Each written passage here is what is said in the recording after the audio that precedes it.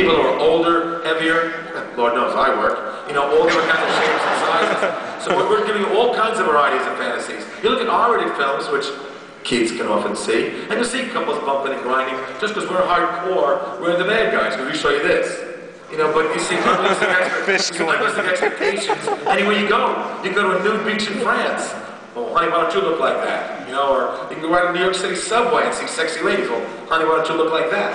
So this whole thing about unrealistic expectations, if some guy looks at a porn film and thinks he should be getting the same thing in real life, he's an idiot. It can be used as a guide to help with certain positions. You're going to meet a girl named Nina Hartley pretty soon, and she has a whole guide for Adam and Eve about love positions, how to dance for your lover, how to give your husband oral sex. You know, people can use porn as a guide to try out certain positions. We call it a standing ovation.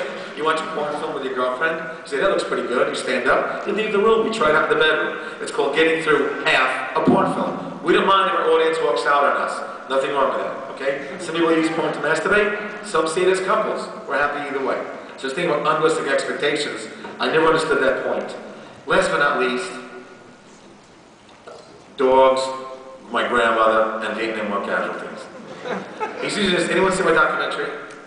Tabitha Stevens joked about this. He's bringing this totally out of context, which he does in most of his arguments.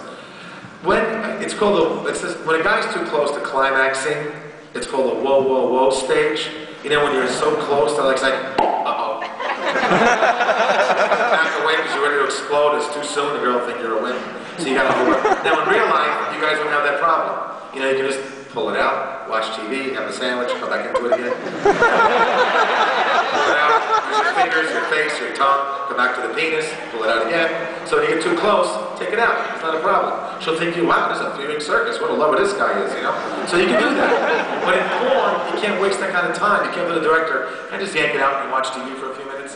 So it's called a whoa, whoa stage. So what a lot of guys do in porn, you think of something in your mind that's totally disgusting. You know, that'll keep you off the sex. You look away, you look at the cameraman's head, his foot, a light switch.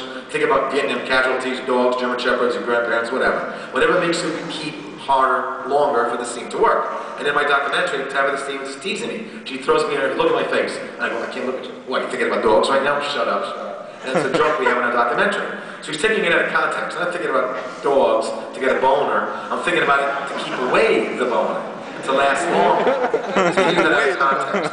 What kind of pervert thinks about German shepherds to get a boner? Maybe his friends. Anyway. Thank you.